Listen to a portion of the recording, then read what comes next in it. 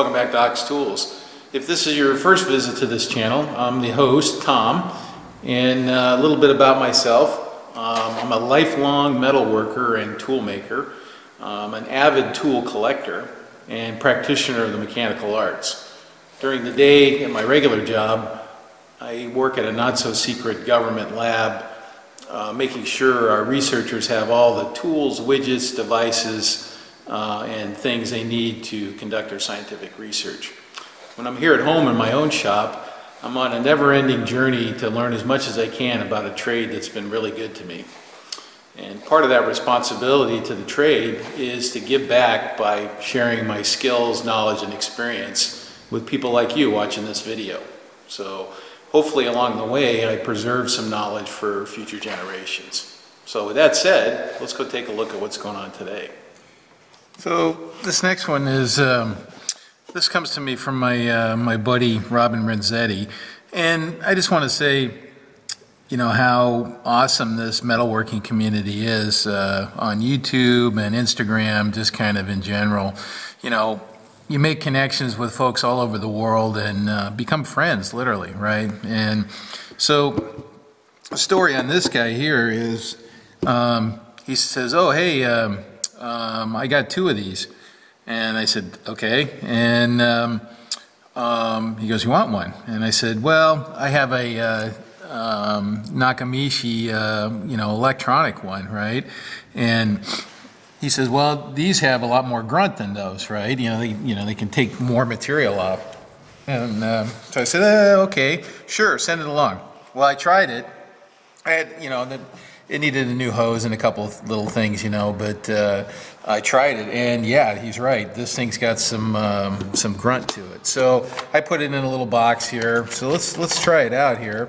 And you know, I put the burrs in here and some extra burrs, and then I got some jig boring diamond pins here if I have to grind any glass or carbide or anything like that. So there it is, and look how small it is, right? It's very, very slim. And this would make a good basis for a very small ID grinder, right, where you can make a tool block and then put a little stone or a diamond jig boring pin in there, and Bob's your uncle, right? You're off to the races here. And then this is the throttle here. Now it's a little bit noisy, and I don't want the compressor to come on, so while I'm trying to talk and do all this stuff, I'm using my cool air hose here that I showed you in the last Meatloaf. Let's see. And so I'll just grind a little bit to kind of give you the idea of the power this thing has. I did a little bit right there. Now, don't worry, this is not going to replace my files. Robin's always like, well, how come you always file that? Because it's really slow, right? And I go, because I like to file, okay? So go away, right? So he has to send me tools so I get rid of my files, right? So something like that. So this is 60,000 RPM, and that's one of the keys why this is so smooth, right? And so controllable, and we'll see that in just a sec here. So you know, at 20,000 RPM or less, they're just not as smooth. Okay, so now you can use these fine pitch burrs and whatnot, and the action is really smooth and really controllable. So yeah, he's right. If I had a whole bunch of parts to deburr or whatever, or had heavy burrs on them, yeah, I'd use this, certainly.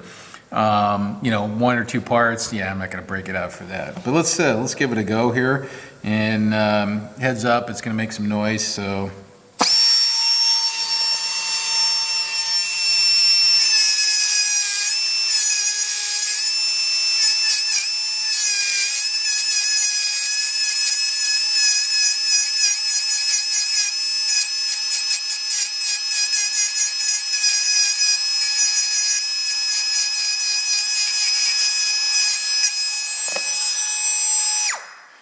Like I said, it makes some noise. Now, what's nice about this is it's got this sleeve here too.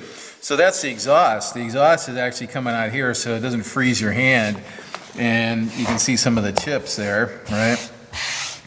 And the chips from it. I'll be finding those in my socks later. But, you know, just a short amount of time, you can knock a pretty good chamfer. Now, this is 15.5 H1050 precipitation hardening stainless steel. So it's not aluminum or just plain Jane soft steel. This has got some grunt to it itself, and that was just whipping that right off of there. So kind of nice, you know, if you're in the mill or whatever, and you know, you just want to knock some quick chamfers on something, you know, in a kind of a intermediate operation. Now clearly you'd machine those if you wanted really nice ones, right? Or file them. Actually, you know what? Let me try it again. Let me see how good of a job I can do here. Hold on. Okay, so let's give this a try. So I laid it out even, and then hopefully I can do a decent job here.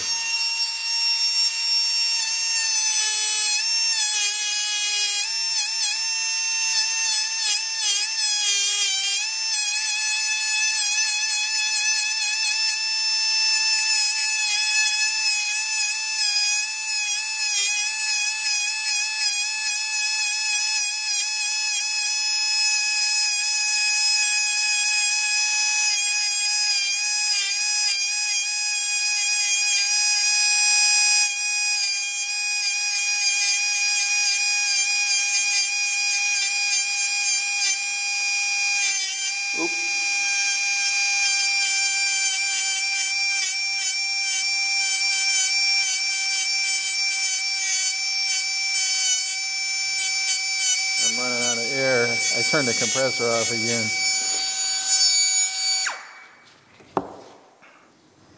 All right, well, it's not bad.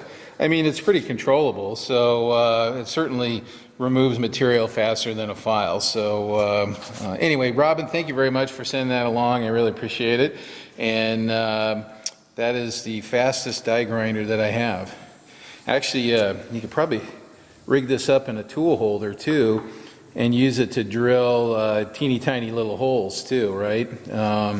You know, that need more RPM than your machine can produce, right? So it's, you know, the bearing system is good enough that it could probably do that pretty easily. This next one is this is a little gift that an Instagram follower sent me, and it's actually really nice. It's a decimal equivalent chart, obviously, right? But it's printed on pretty heavy plastic or styrene stock, or I'm not sure what it is exactly, but it's, oh, I don't know, it's 30 thou or 40 thou thick, almost a millimeter thick. It's pretty good. So it lays real flat. It's kind of nice, and it's got everything on it. So inch, metric, number drills, tap drill sizes, the whole 9 yards.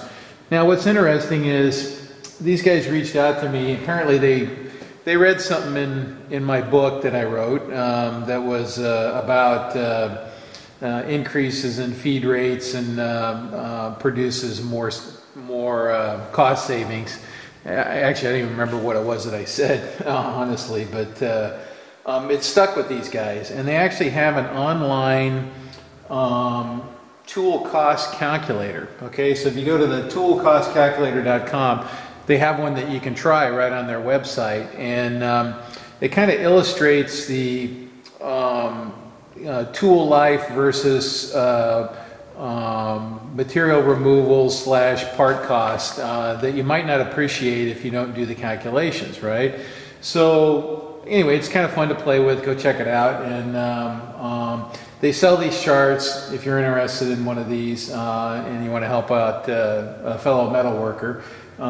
Anyway, I don't know how much they are, but it's a nice chart. I put it up, and I'm talking about it because it's a nice chart, and I use it. I've been using it. So anyway, tool cost calculator, and check them out. And they have some other stuff too. So might be something you might be interested in. Well, while we're on the subject of decimal equivalent charts and drill charts, these guys, Drill America, sent me a drill chart, and what I'm doing here is it was rolled up in a tube real tight, so what I like to do is kind of stretch them like a like a hide or something. So it's probably about ready now. It's been hanging this way for a week or so, something like that. This is, once again, another nice chart that's got all the sizes on it, metric, inch, the whole 9 yards, some pipe sizes. This one's very similar to the tool cost calculator one, a little bit thinner stock, but it's not paper, it's, well, maybe it is. It's, you know what, I think it is paper. It's clay-coated paper, kind of like heavy magazine paper. So I'll find a place in the shop for this. They also sent a package of drills that I have yet to test. So that'll probably show up in another Meatloaf at some point when we test those drills. Kind of a unique container that the drills came in. So don't worry, I'm not selling out. My rules for people sending me stuff and doing testing is it's an honest review. So if I don't like it, guess what? I don't like it, and I'm going to say so. So it's not a brown-nosing competition. So okay, so let's check out the next thing. So when a friend calls and says, "Hey, I'm cleaning out my shop and getting rid of a whole bunch of stuff. You want to come over?" Make sure your answer is always yes. That's the case on this one here. A friend of mine, Andy, has a shop down the street, and he was getting frustrated. He didn't have any room to move around in his shop, and you'd have to see his shop to appreciate that. And you guys think I'm a tool collector. Well, Andy's like on a whole nother level. So if I have one, he has 3 of them, right? So it's that kind of a thing. Anyway, super nice guy. So I went over there, and he actually the unit next to him was empty. You know, it was a industrial unit, and he knows the landlord. And he said, "Hey, can I rent this space for a couple of weeks so I can clear my shop out and sell a bunch of stuff on Craigslist?" Right? So he basically filled this other unit up, and it was actually fun to go through, and I bought a bunch of stuff from him, of course. And this is one of the things that I got from him. And so I should just show you, right? Okay. So what this is kind of a unique micrometer. Now, I've seen these before, but I never played with one, right? And so I started playing with it there at the micrometer. I started playing with it there at his shop, and I said, "Geez, I think I want this," right? So anyway, I don't want $20 or whatever it was, right? Now, what's interesting about this is it's got gears in here, right? And it has this kind of digital numeric display here. And what's interesting is it's like it counts up to 100, okay, which is what I thought was kind of fascinating, right? And so you see here tenths, right? And it's still 25 thou per rev, right? But it counts up to 100, which is 1 tick here, right? So now I'm trying to do this so you can kind of see here, but this is not how I would normally hold a micrometer, okay? So bear with me here because it's not easy to do backwards, right? Oops. Jeez, this feels so wrong to me. All right. So what do we got there? Well, I can't read it upside down, so. All right, come on. Come on, Mr. Wizard. Do your thing. All right, so it's 250, which is what I expected, right? So, and then it reads it out numerically, kind of like a digital micrometer, right? So now let's run it out.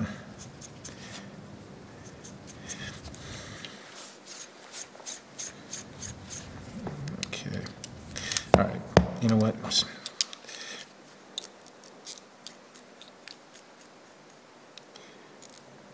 Now this is a slightly undersized here, but you get the idea.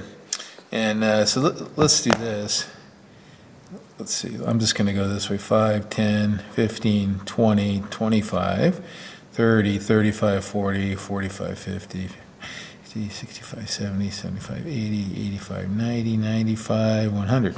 So That's what's interesting about this thing is that, so these have multiple numerals on them, so these are rotating as it goes around, right? So I think they're rotating in this axis as the barrel turns that way. So there's a little gear train in there. I'm kind of dying to take it apart, but I also don't want to not be able to put it back together and appreciate it.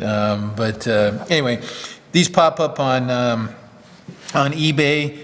I have no idea what they go for on eBay. I think I paid 20 bucks for this from Andy, but it's just more of a curio. And but if you like this idea, right? Once again, it's a way to minimize mistakes, right?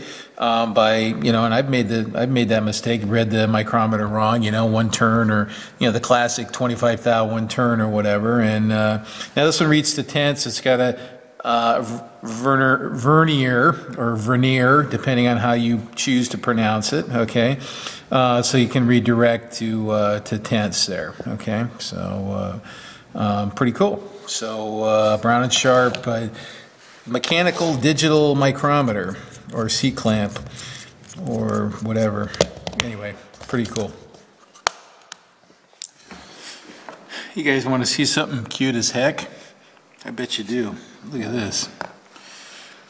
So with this COVID deal, I was working from home for 3 months basically, and I treated myself to a little plane here.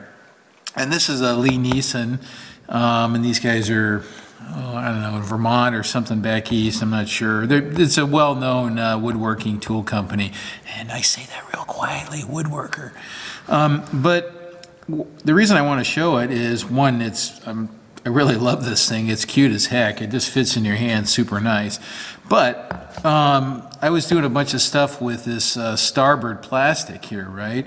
And this stuff is actually, it's soft enough that it's a bit of a pain to deburr. And this is a really valid way to put little chamfers on soft plastics. Okay, and in fact, you can do more than that if you're skilled with one of these, right? So it does a nice smooth job as where let's see, I can't quite reach it. One of these,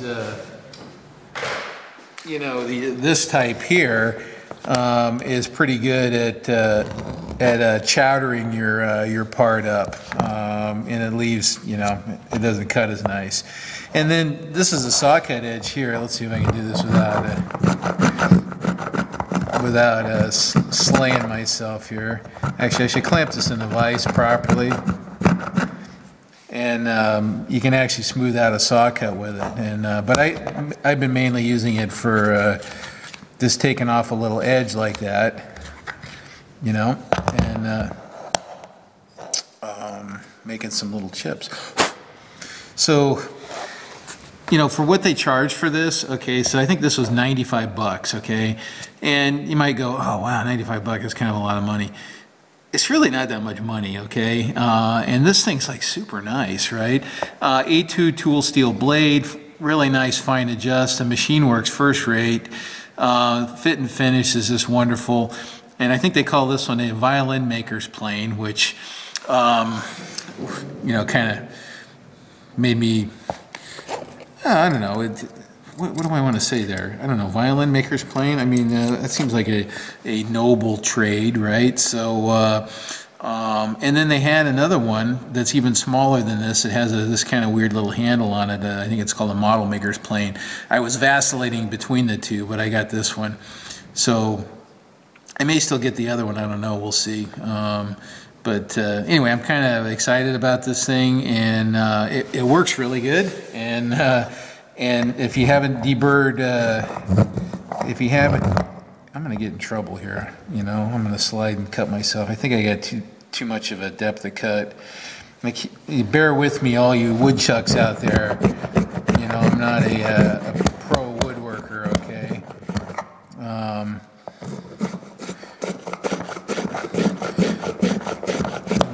Like those Japanese guys that cut those, 1 micron maple or cedar chips or whatever. They have competitions to do all that. Anyway, good for deburring plastics, and I don't know if you were. It probably worked fine on aluminum too, with an A2 tool steel blade, but use at your own risk for something like that. But it's quick. You can leave it sitting, if you're doing a bunch of sawing or milling on plastics and you need to knock an edge off, it works pretty good. It was kind of bugging me that my little demo was kind of I was holding it by hand. It was kind of a dog meat demo, right? So let's try it again. Clamped in the vise here, a little better. Oh yeah. And that was just a socket edge there. Yeah, that's mucho better there. Oh yeah, this is actually. Oh, you know what? This is funner than wood. Look at that. Oh yeah. Then zip. All right. Sweet. Anyway, Lee Nielsen violin maker's plane, and get one for yourself. They're hella fun here. I'll whittle this thing down a little more, just for fun. Look at that. Oh yeah.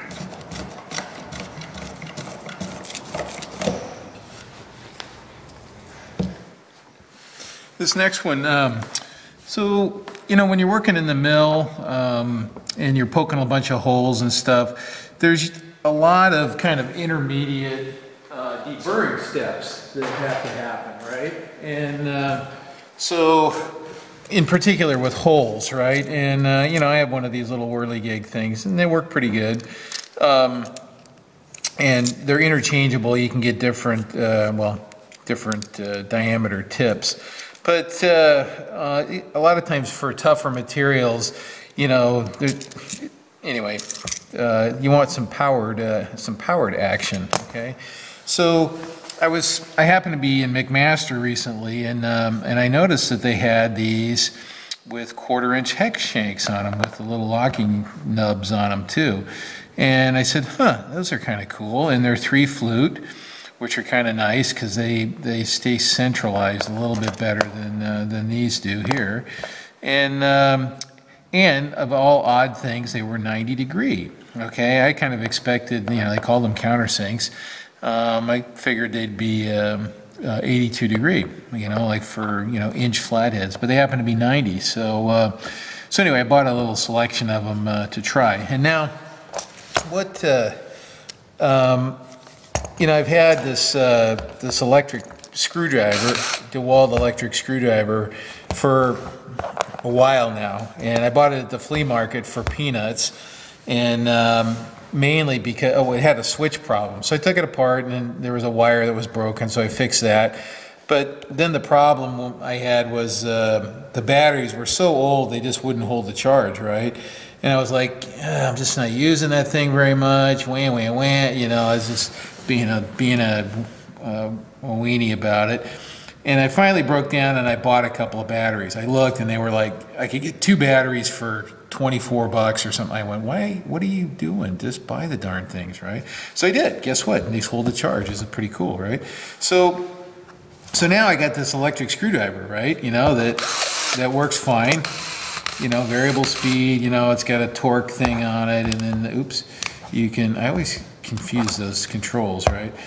You can bend it 90 degrees. Oh, hey, and you can plug something like this in, and Bob's your uncle, right? So,